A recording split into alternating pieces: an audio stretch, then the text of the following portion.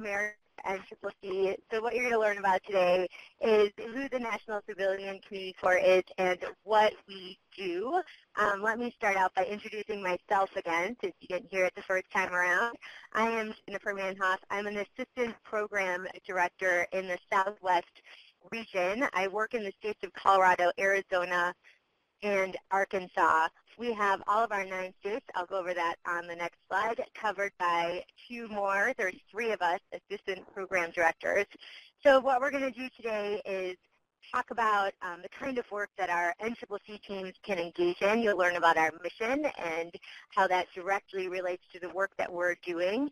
We'll give some examples of past projects and potential projects that you may be thinking about. We're really fortunate to be joined by 2 project sponsors who have hosted teams recently in the past.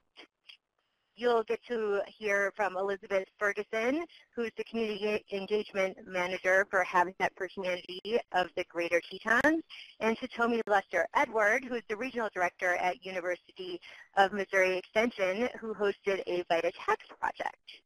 And then we'll take a look at the request for applications, how you apply for a team, the service timeline, give you some tips for a successful application as well as successful projects, and answer any questions that you may have about hosting teams or projects that you are thinking about.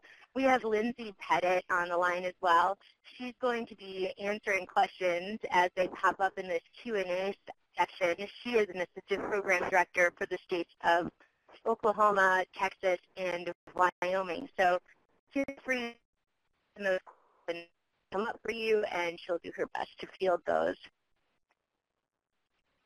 So this is what it looks like, our regional campus in the Southwest, as well as our other regions. Like I said, we're a 9-state region. We are headquartered in Aurora, Colorado, and that is very close to Denver, Colorado. If you happen to be attending from another region or you have counterparts in the other regions, we are happy to connect you to the people that can help with any projects in those regions, so please feel free to reach out. All right, so here's our mission. We like to keep it simple. We do 2 things. We do them one way. So we strengthen communities and develop leaders through direct team-based national and community service. AmeriCorps NCCC is team-based service. You'll get to learn more about that. The communities that we strengthen are the communities that you represent and the projects that you put together. And the leaders that we're developing are those young Corps members and team leaders that are serving on our program. We'll get to learn more about them throughout this presentation. So here's just a little slide about who can apply.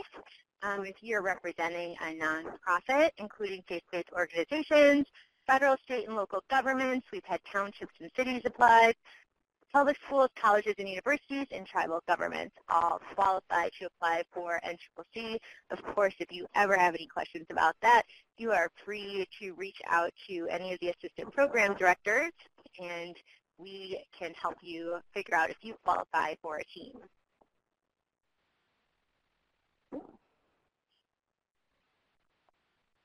So I'm just going to go through our focus areas. Today we're focusing on economic opportunity, but we also serve in the areas of education, disaster, environment, healthy futures, and we also serve the population of veteran and military families. But today we are here to focus specifically on economic opportunity projects. And so those projects include affordable housing, which we know best through Habitat for Humanity, but other programs that work in affordable housing also fall into this category. VITA tax programs, Main Street programs that happen across the United States, working on building up main streets and the economic opportunity for small towns. And we also serve towns and town councils. And so some examples of those projects are, of course, building the homes, helping with the community facilities, doing some free tax preparation and community revitalization, which falls largely under the Main Street program. We've seen some of those go through. And of course, it's only limited by your creativity and what your community needs to get done. So let's talk a little bit about who our members are. So as I said, it's team-based service. AmeriCorps NCCC sends out teams of 10 to 12 members that are 18 to 24 years in age to serve on the projects that you develop. They apply to the program from across the United States and our territories. Our recruitment happens nationally out of DC, and they can apply to serve with any of the regional campuses. They represent a wide variety of socioeconomic, cultural, geographic, and educational backgrounds. They have varying education levels, so they can be coming right out of high school and doing a gap year. They can be coming right out of college and doing a gap year, or they could be anywhere in between, just kind of figuring out what they want to do. It's a great experience for them to get a variety of experiences serving on the projects. So throughout their service, they serve on 3 to 5 projects, and they can serve in 3 to 5 states on those projects. And the projects, as we looked at our focus areas, they could be serving in any one of those and a variety of those focus areas. So really gaining a broad level of experience. Once they complete their term of service, which is 10 months, they are awarded an education award, which is the same amount as a Pell Grant. It's a little over $6 to be used towards their education. They can use it to pay off loans. They can use it to go to school. It does not have to be a traditional 4-year college. They can also use it in a trade school.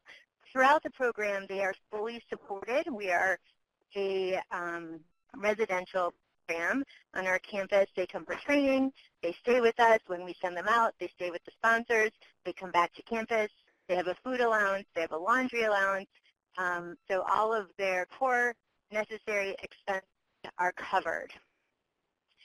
And the great thing about these people that come and serve with us is that they are generally idealists, and they are going out to dedicate themselves to national and community service for 10 months. So generally we get a pretty great crew of young people in here that end up being really inspiring for the towns and communities that they serve in. So here is what you get when you apply for a team. You get a team leader. We'll talk about that a little bit on the next slide. They all travel in a 15-passenger van. Sometimes they come with another support vehicle, which is a pickup truck.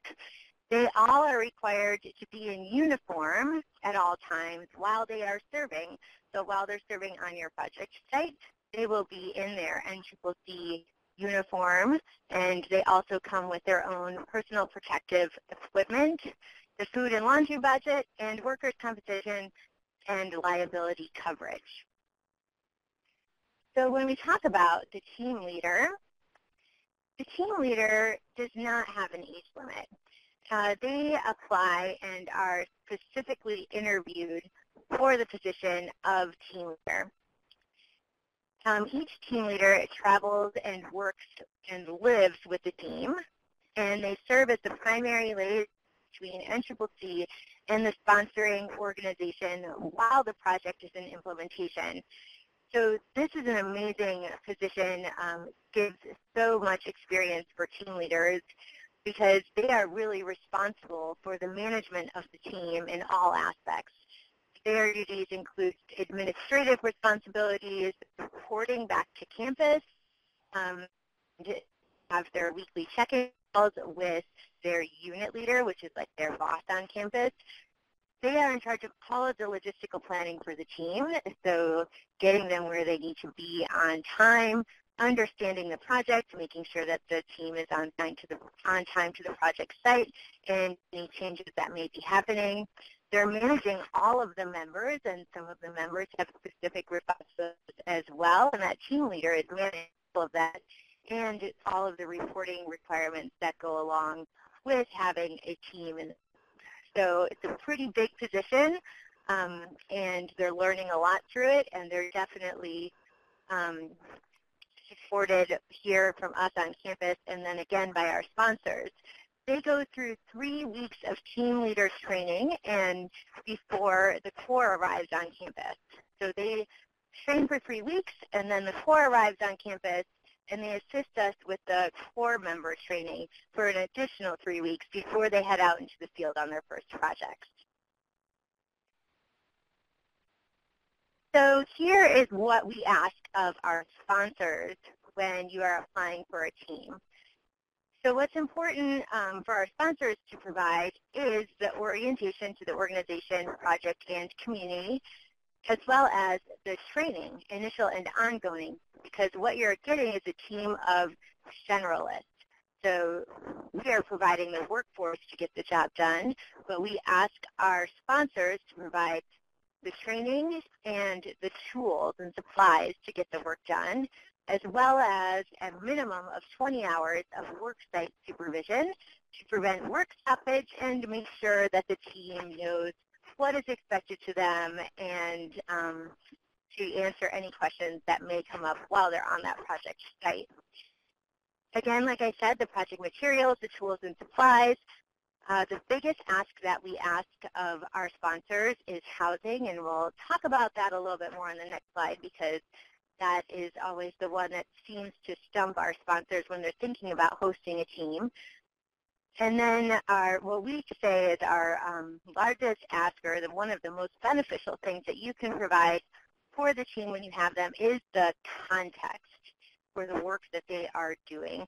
Because the team is intrinsically motivated, however, they also are extremely motivated by understanding the impact of the projects that they are working on.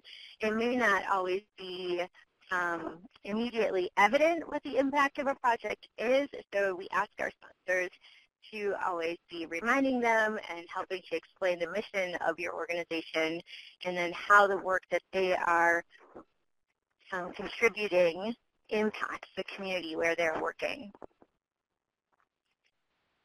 So let's take a little look at housing. So housing can take many different forms. When we say housing, people think about housing in the traditional sense. But really, we deploy our teams with cots and sleeping bags and kitchen kits, and they can set those up just about anywhere. We've had them stay in YMCA camps, cabins, lodges, and dorms, cabins on state forest land, but we've also had them stay in vacant homes, churches, community centers, YMCAs.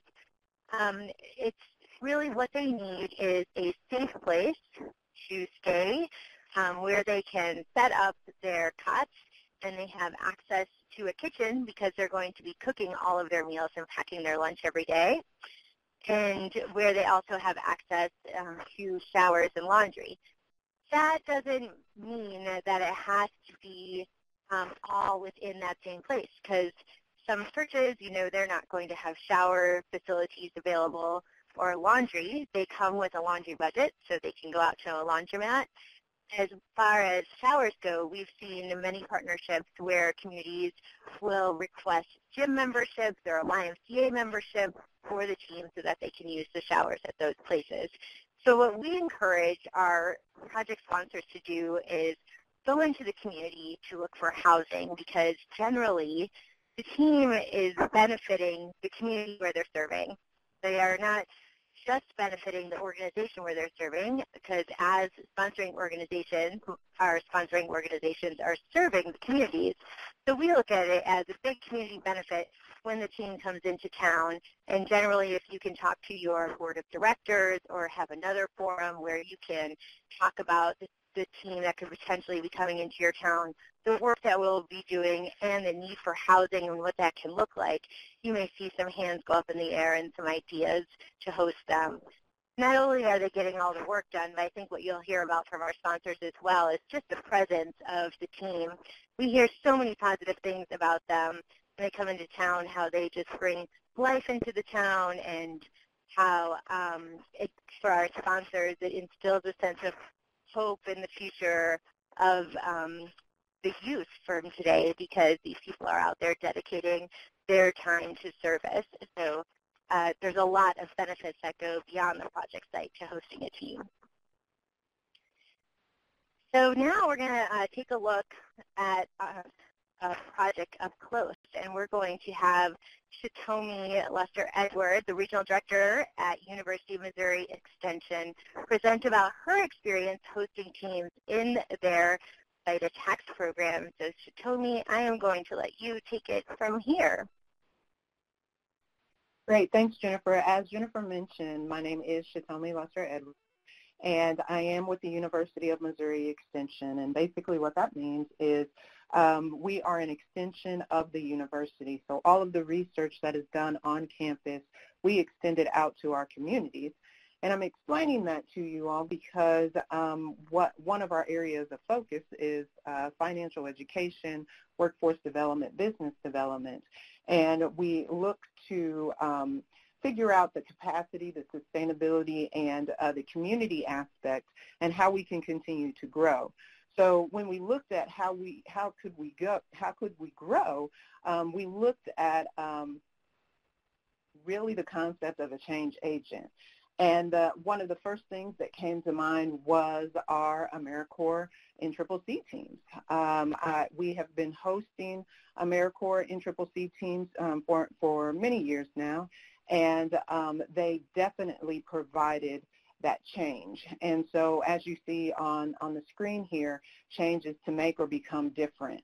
And we needed to figure out what we needed to do from a program perspective to impact our community from a different stance, taking a different approach. So we had to alter, transform, and give a different position as it relates to some of the programs that we were implementing.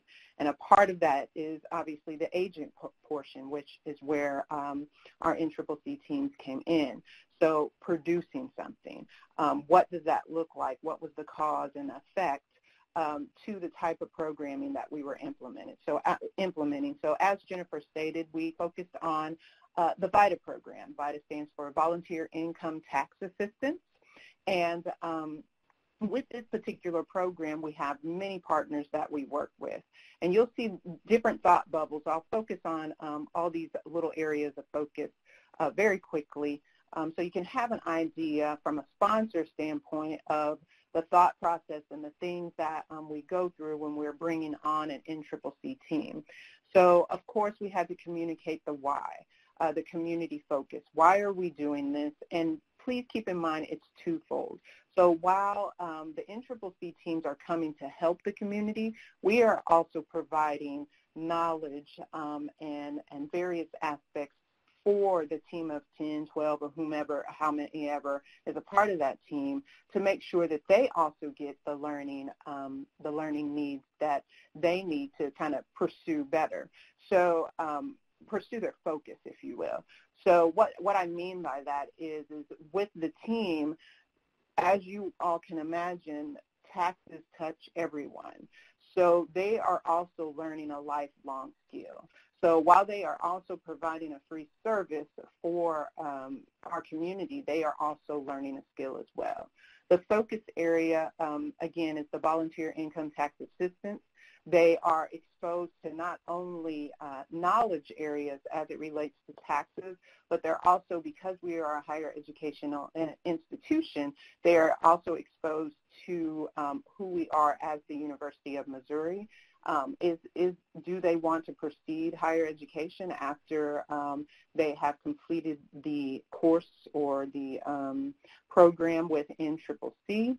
And again, going back to that sponsor and the expectation, as Jennifer mentioned before, we are responsible for housing, and we're also responsible for communicating and reporting. Housing was a struggle, a little bit of a struggle when we first started, because you have to make sure that they do have safe housing, They have access to, basic needs. So basic needs, water, grocery stores, and laundromats. So what we did is we partnered with real estate agents, and she had a couple of vacant houses. So the first thing that we do is we go and we view the housing to make sure that it is sufficient, and prep it and get it ready for the students. As Jennifer stated, they do provide cots and kitchen kits, so it really does help as far as you do not have to have a fully furnished house, or if it is a community center or what have you, because there's other resources that the team comes along with.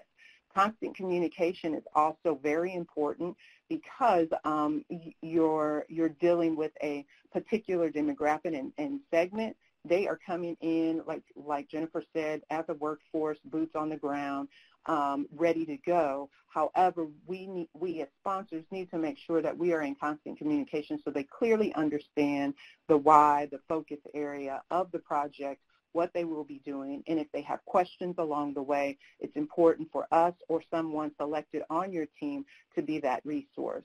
And in addition to the administrative portion of what NCCC is responsible for, we also have a reporting aspect that we want to make sure that they have access to. So one thing I did not include is getting them acquainted with your organization as well as the community. It's very important that they understand what's going on within your community when they start that project, because they will also be responsible for getting out into the community in addition to your project that they will be working on. Training, the way that we set up training is focused, we primarily focused on 2 weeks of training where it's kind of classroom administered, if you will. And so we're teaching them about taxes, we're teaching them about the organization, and we're teaching them about the community. The last week is true hands-on. The sponsor host works with the team so they clearly understand expectations, what to expect, and just what their day will look like through their stint of time that they will be with you. And then again, what's in it for them? The skills that you all are providing is very valuable because they carry that on with them even outside of the program. So don't think that whatever it is that you're implementing is too small or too minimum, or because you all do it in your day-to-day work, you may not think much of it, but it is definitely a skill that they will be focusing on from day to day. So those focus areas, the whys, the exposure, the sponsor expectations, training with them, those are the things that I really focused on when we brought teams on year over year. Their responsibility, but it's again, it's two-way. It's not only their responsibility, but our responsibility is to help them understand capacity building. Why are we doing what we're doing? The sustainability plan. It's important as the sponsors to not maybe solely rely on the NCCC, but also utilize the NCCC team as once they leave, then what? What are you going to do? So really outlining that plan, the do's, the don'ts, the acts, and the checking in on them after the program is complete.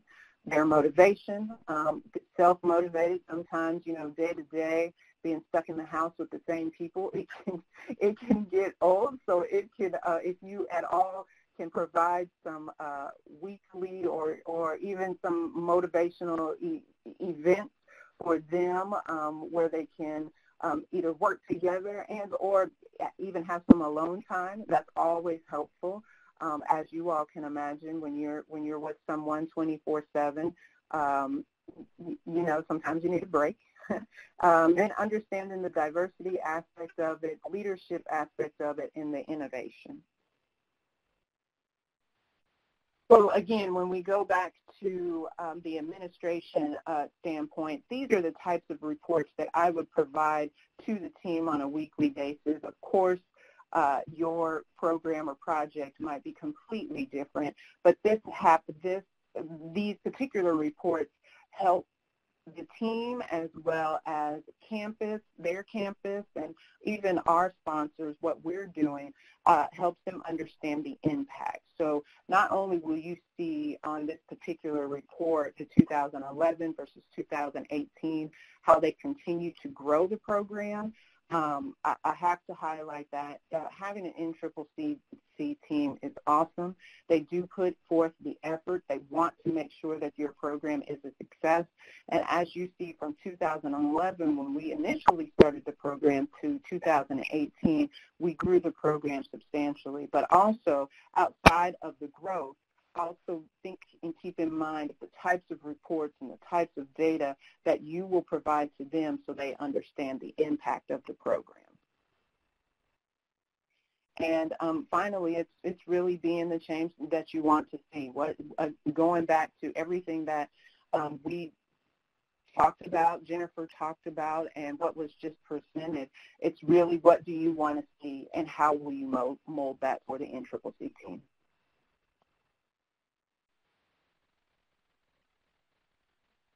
That's great. Thanks so much, Hitomi. Yeah. Just so the participants know, if you have questions for Hitomi, you're welcome to enter those into the Q&A as well, and she can answer those there. So if you have any project-specific questions about what it looks like to have a VITA tax project, please feel free to ask those questions. So now we're just going to roll right into our next project and sponsor presenter. Elizabeth Ferguson from is a Community Engagement Manager at Habitat for Humanity in the Greater Tetons, and she'll talk about the project that they had building homes with the team. So Elizabeth, I am going to turn it over to you. Awesome. Thanks. Hello, everyone. As Jennifer said, I am Elizabeth Ferguson, and I am with Habitat for Humanity of the Greater Teton area, or as we say, Teton Habitat, because that is a mouthful.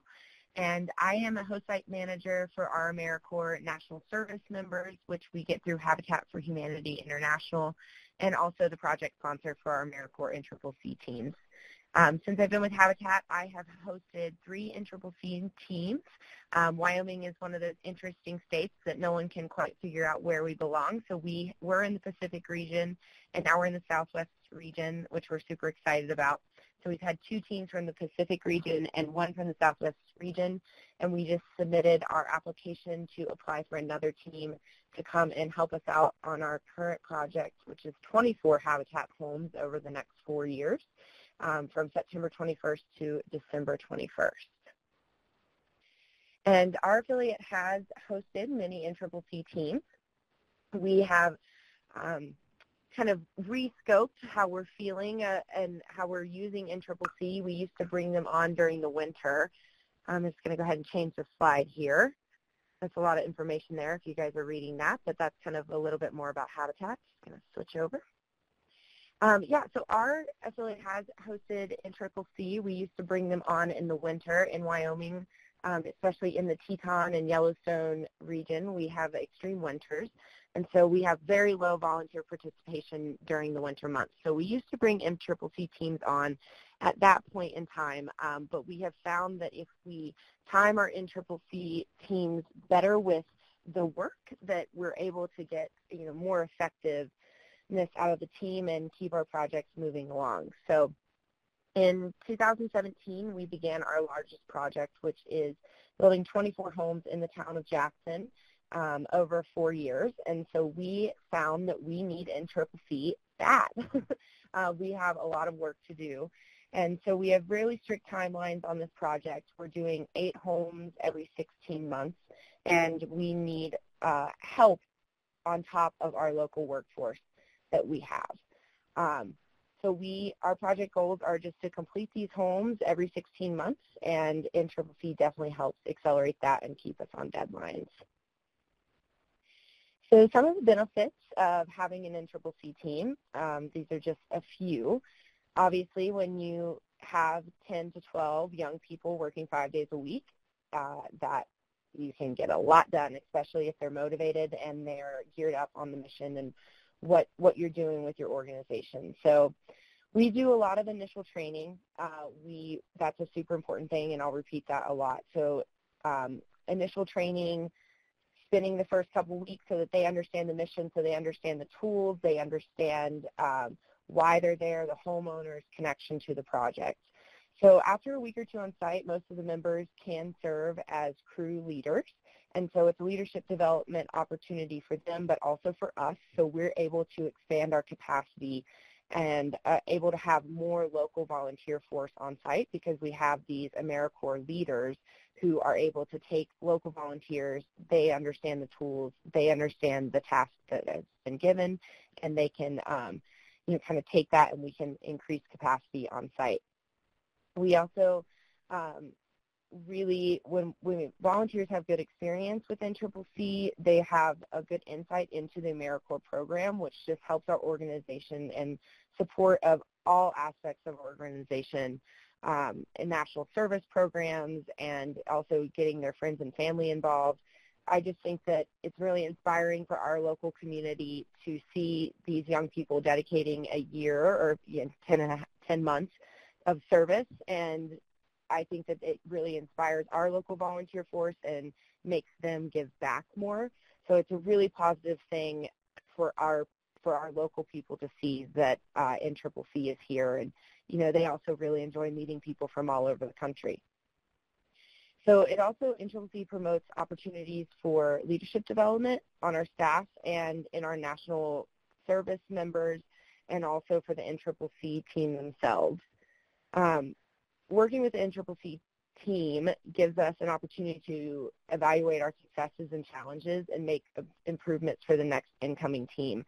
Like, for example, we used to house a team at a ranch way out in town that was about 12 miles away, and in my opinion, I thought, well, of course these young adults will like being out in the country, but we actually moved them halfway through their term to a spot closer in town, and they gave us the feedback that they had more connection to Jackson and to Habitat for Humanity because they were closer and they were able to see that. So we definitely make adjustments for the teams and listen to them as they are serving. So through their independent service projects and ISP, they've also brought a lot of community awareness to Habitat and just what we're doing in the community and what homes we're building. So the NCCC teams will go out and find independent service projects, whether it be at your local food bank or animal shelter. And by them going to those other organizations and saying, hey, we're here working with Habitat for Humanity, that has brought us a lot of awareness. So some of the challenges that we see, as you all can have heard, housing is a really big challenge. We are having a hard time housing our Habitat employees, our workforce, so thinking about housing 10 to 12 people is definitely a challenge, but it's something that we've been able to kind of work around. Like, we have worked with a couple different ranches. We've worked with real estate agents, and actually we are probably going to be putting this next team into Habitat homes that we just repurchased a Habitat home, and I think we're going to be able to house the team there. So questions to think about when you're thinking about housing is where to house them and how much it's going to cost. And it's always a challenge, but you definitely, as an organization, you have advocates in the community. And I just started by asking questions. I started going to our real estate agents and saying, hey, what kind of resources do you think you could provide, or who should I talk to about this? And it's really helped us, figure out those housing challenges. So food is another thing. We've found that we're always thinking about how we can treat our team with food. And we've connected with a lot of local churches and local restaurants. We actually have one of the local restaurant owners. He did an AmeriCorps program, so he's always really excited to provide the team with delicious food. And it's a really great way to treat them and to help them stay motivated. Also, just positioning NCCC as leaders. Training is utmost important. We have an initial training protocol, so we first day that they come on site, they don't actually go to site. We do a learn to read a tape measure. We do an OSHA safety training, all sorts of, you think that everyone has used, maybe you think everyone has used a tape measure, but it's not necessarily always across the board that people know how to read those numbers. And so if we give them the tools and empower them at the beginning, then they're able to really develop themselves as leaders. And also safety for us is a huge thing. So we do competent person safety training, and it's really important that our NCCC team is staying on task and staying within our safety compliances, because they are leaders on the site and they are going to be teaching our volunteers, and we need to make sure that they are examples of safety. So I also, like with safety, I always say, as to my team, we have to lead by example. So we can't expect the NCCC team to have on hard hats if we don't have on hard hats. So we need to lead by example. We are leaders, and we're empowering them to be leaders. So some other challenges are weather. We have extreme weather, so having backup projects. We're lucky to have our restore really close, so we're able to kind of find some painting projects or things inside the restore in case of inclement weather.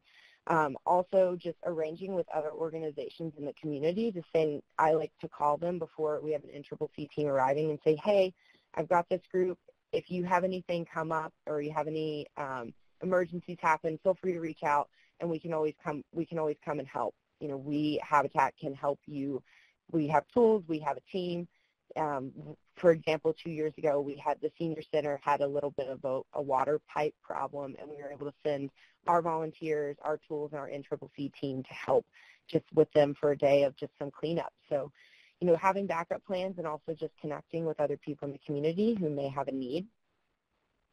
Also, just team engagement is super important. There is a variety of ability and maturity among the core members, so being prepared to know that there might be some interpersonal conflicts going on. As Shashini said, there is, you know, they're living together 24/7, so there may be some things going on that you may have an insight to, but you may not understand. So I make sure to have personal relationships with each core member and be prepared to have these core members able to talk through their problems, and we have a protocol that we go through if we do have any problems with the members, of just like having one-on-one meetings, talking together as a team, getting everyone on the same page, and making sure that they feel connected and that they are supported through us. So another great thing is kind of creating advocates for your organization. So we want to be prepared to provide the NCCC with a positive and meaningful experience. And we make sure to help them understand why affordable housing matters and teach the team about the areas of the community and why local people are struggling, and connect them with our future home buyers. But in a sense, we are like training, you know, little Habitat advocates, and they get excited. They're educated about what our mission is, and they're out in the community and they're talking about our mission, and they're promoting why it's important. So I always make sure to provide the team with a lot of initial training and education so that we can create great little advocates. And we make sure that the AmeriCorps team, it's an example of our future home buyers in our education classes, and we make sure that they feel that we show them the appreciation for the work. Another thing is appreciating them and thanking them for their service. So our homeowners are really excited to see a team of young people come and helping them build their homes. So we make sure that the homeowners express that they're so grateful, and we make sure to express that we're so grateful for the team.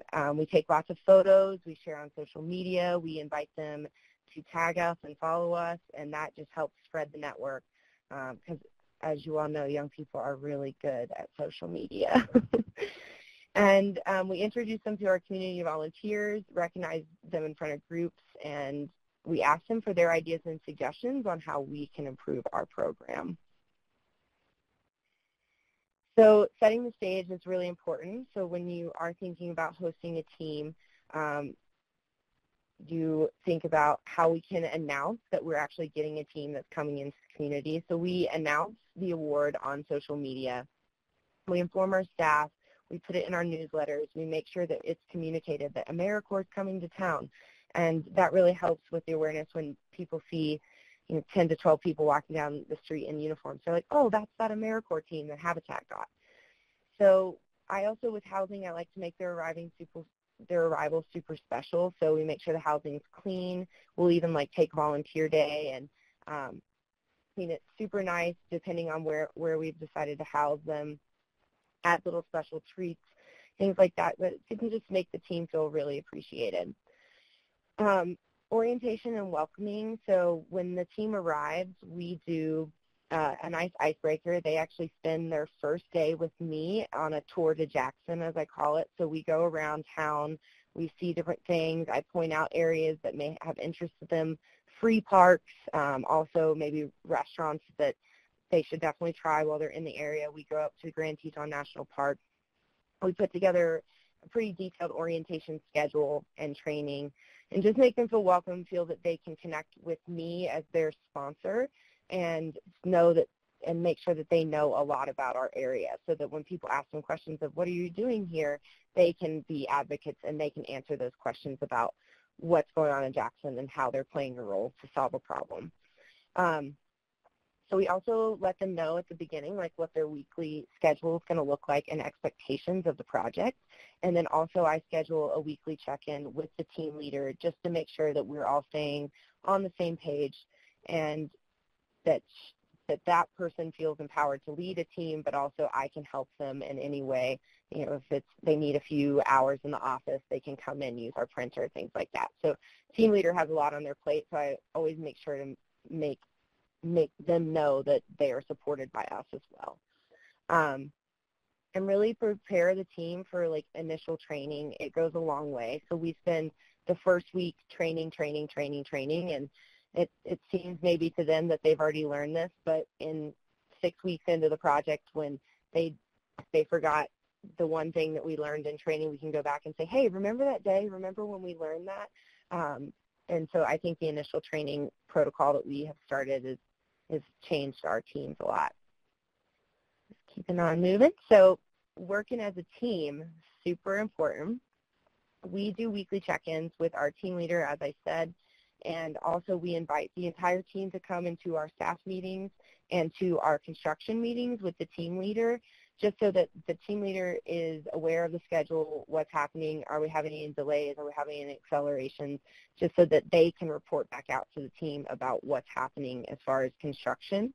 Having them in these meetings provides a lot of insight to the organization as well as professional development for them. So speaking in front of a group, we do an icebreaker at the beginning of all of our staff meetings, kind of talking about what struggles you're having in your work life or your personal life, and also seeing other people in their roles and understanding what people do for the organization and job opportunities that they may have after AmeriCorps. We also need to react and adjust to any challenges, so brainstorming with the team, working with the team leader, and adjusting to things that maybe happen. You have a group of 10 to 12 young people who different things may be happening in their lives that aren't habitat construction. So we make sure to connect with them and make them feel empowered. We also include team development activities through the service term, so making sure that the Corps members are connected in the community. For example, we had a Corps member who was kind of interested in getting involved in one of our churches, and we had a homeowner who was a pastor at a church, and they were able to have one-on-one meetings and coffee, and he was able to kind of find his way through that. So it was a really cool experience to see a little personal connection from a Corps member to a homeowner. We also connect with other AmeriCorps programs in the area. So we have a Teton Science School, which hosts a different type of AmeriCorps program. So we make sure that when we have a team here that we bring the Teton Science School AmeriCorps onto site, and we have a big build day with them, usually about 50 to 60 people. We also like to have fun with our team. So we support them in having fun and include them in all of our potlucks and home celebrations and community events. And we also report back out, tell them how many hours they've given, give them reports on what the homeowners are doing, how they're doing in their sweat equity hours, things like that. Always make sure to loop the team in on that kind of data so that they can track their impact a little bit better. And then celebrating. As I said, we like to have a lot of fun with our teams. So this is the picture of when we did the tour to Jackson. So we took them to the Jackson Hole Mountain Resort, showed them the ski hill, gave them insight of what the ski community and what brings people to this beautiful place.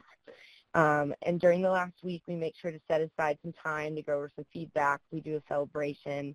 We usually have a board member who will support and sponsor a fun activity for them, whether it be like snowboarding, skiing, winter tubing, going to a hot spring, something like that. So just to like really thank them and provide them with a cultural activity into our community.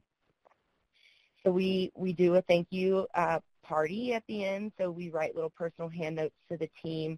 We invite all of our homeowners, our board members, volunteers who may have worked alongside them, and we usually do a potluck style and then do games and stuff like that so that we can say thank you before they head off to their next project. And last but not least, we definitely debrief the team at the end, what can we do as a sponsor to provide a better experience for them, and then actually taking that feedback and implementing change.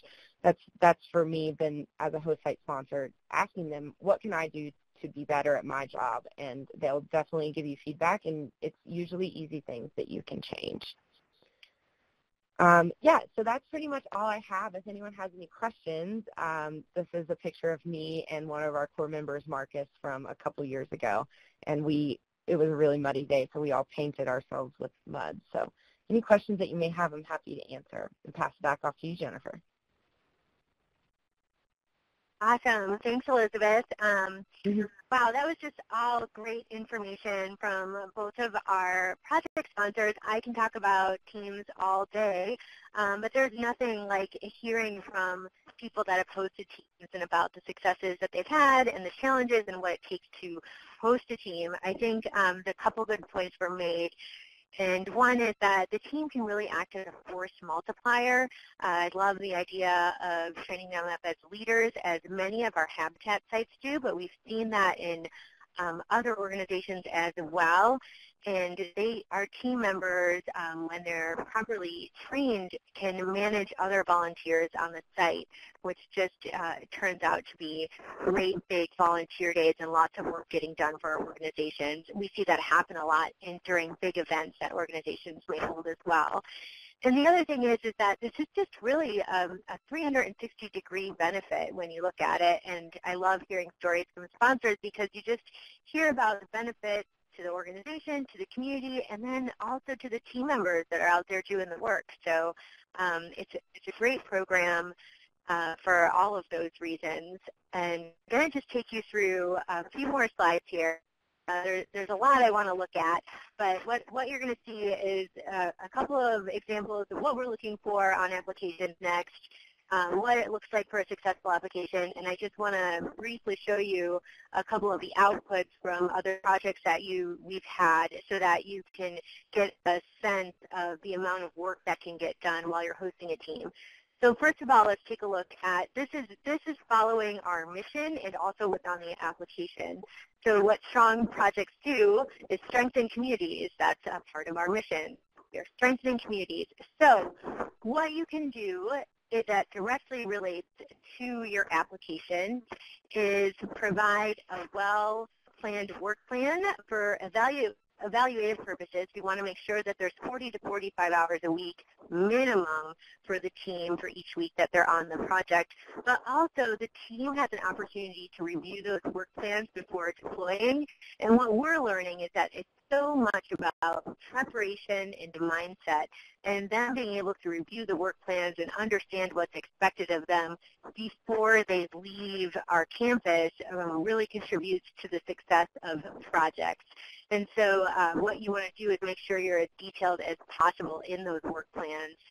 I'm just going to really quickly pull up a work plan that we have here from a habitat site so you can get an idea of what I'm talking about. And also, let me see how I can, hey, Steve or Jeff, can you get this to open up correctly here on the screen for me? And I'll just keep talking about a couple other things while we do that. And we provide the templates for work plans and training. Also, during the project planning,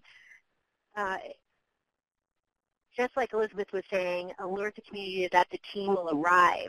So on orientation day, it's great to have a session where community is invited to meet the team, to learn about the team, and many times then what we see is that community organizations and churches create events such as potlucks throughout the term of service to involve the team in the community. Community integration is a great part of projects that really helps the team not only understand what the project that they're doing, but as well as the impact within the community and who they are serving.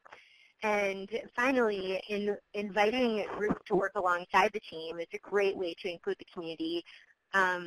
We have a project at a Habitat site. We have a couple Habitat sites, actually, that work with at-risk youth on their Habitat sites, and that ends up being a great way for them to be mentored by our members. So those are the ways that what we're looking at. It's directly pulled from our mission, and you'll see spots to enter that on the application. And then next, I guess this looks like this PDF's not gonna open correctly for us. This is a little bit large for some reason. Okay, there. Hey, we got it. All right, so it's kind of hard to see on here, but this is what a work plan looks like, and we send you the template for it. So basically showing you the locations, the supervisors, the weekly check-in, and then each day what they're going to be doing and where they're going to be doing it. So you see here the welcome day, then we have some safety training. If we jump down here, you see that they're working at the restore. So each day is planned out for what they're going to be doing, and sometimes it gets even more detailed, but you see that they're doing pre-build cleanup, and then they're laying the foundation later on. So it is, there's details about what's going to happen each day. Of course, things may change. That's what your team leader is for, is to help you manage those changes. To help you manage those changes, get them communicated to the team, and also you're always welcome to send us updated plans after your project has been submitted so we can get those to the team before they deploy. All right, so let's take a look at the next piece that we have here of our mission, which is develop leaders. So strong projects are providing the team with the training to get the job done.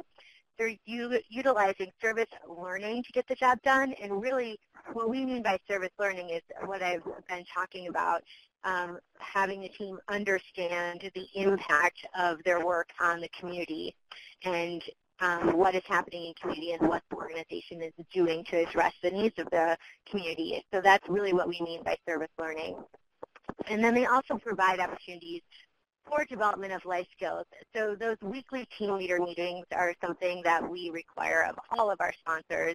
And we also appreciate when things like lunch and learns happen for the teams on the site, or different opportunities for them to participate in community discussions or learn from members of your team, because they are quite curious and really interested in their own development through other people. It's just such a big life learning experience for them to be out there on the road serving in your communities.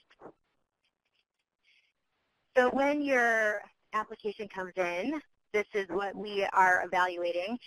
There are more pieces to it, but these are our main focal points. Is we want to know what community need is being addressed and how the project that you have developed is addressing those needs. So that's in the project outcomes. Your work plan, which I gave you a little snapshot of, an orientation and training plan. We also have templates for that.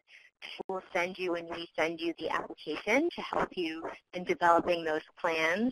Member development, so that is that service learning and that time that you're taking to train the members as well as get them integrated into the community, and any kind of lunch and learns or additional training that is vested in the members.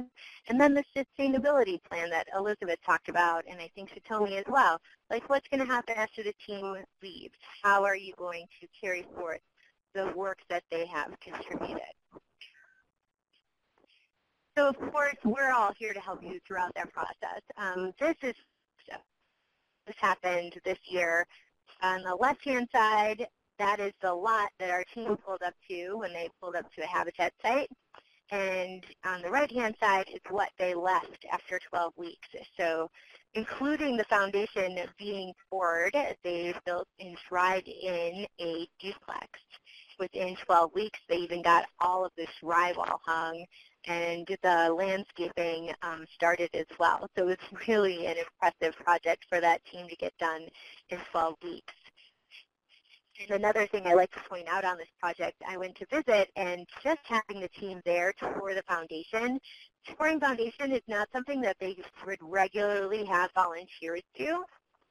However, they had the team do it because they have them there for a long enough time that they can train them. And that saved the sponsor and the homeowner $12,000 just by having that team pour the foundation. So really big impact. Here's our service timeline. We have a concept form, and that is just making sure that your project qualifies and an opportunity for your assistant program director to give you any feedback on your concept before you receive the full application. So you see the column with the concept form and the application deadline, and those correspond to the service dates on the left. And that's in this RFA if you had a chance to download it. That information is right in that PDF that we have here for handouts and downloads, and I can send that after this webinar as well to everyone that attended. And here's our contact information. It's also on that PDF. We're here to help you throughout that application process. We are really happy to help you in developing your project. Any questions that you may have about your project, your work plan, your training plan, we want you to be successful. So really we're here to help guide you throughout the process, and you have access to Sarah, Lindsay, and myself corresponding to your states throughout the entire process. So really quickly, I just wanted to show you a couple of these outputs from other projects. This is Nogales, Arizona Community Development Center. They had a project with bite attacks, and this is what was accomplished during it. Over $1 million returned to the community. Over $500,000 of that was through the Earned Income Tax Credit. So pretty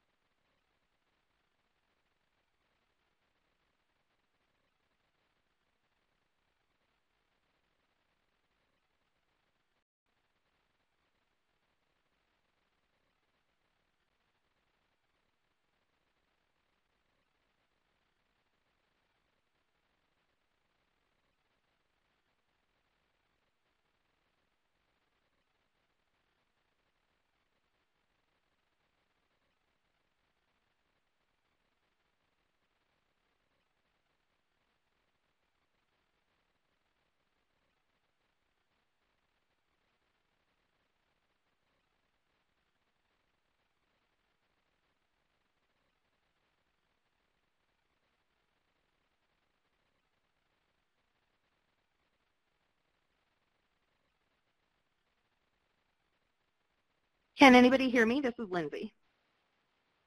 Very well, Lindsay. We can hear you, Lynn. Perfect. Great. Well, then, sorry for the technical difficulty. I will go ahead and close that up for Jennifer. She was just covering some of the outputs that the team accomplished in Nogales. I'm sure you all had a chance to review those as we were trying to figure out the tech stuff, so we'll keep moving. Let's see.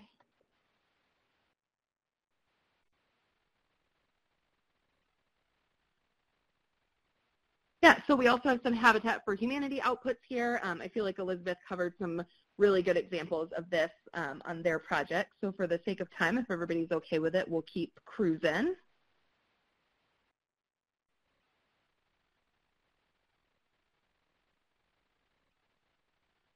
Sorry about that. The slides are taking a second to change on my end.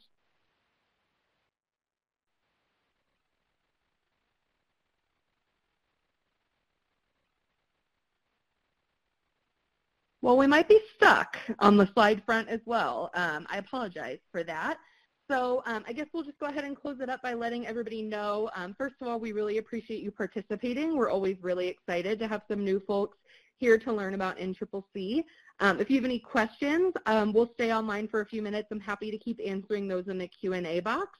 And you can also reach out to myself, Jennifer, or Sarah. Our contact information is in the handout that Jennifer mentioned, the request for applications. You all should be able to download that from this webinar, and we will also follow up by email after the end of the webinar with some of the resources and things that we covered. So we really appreciate everybody being here, and I hope everybody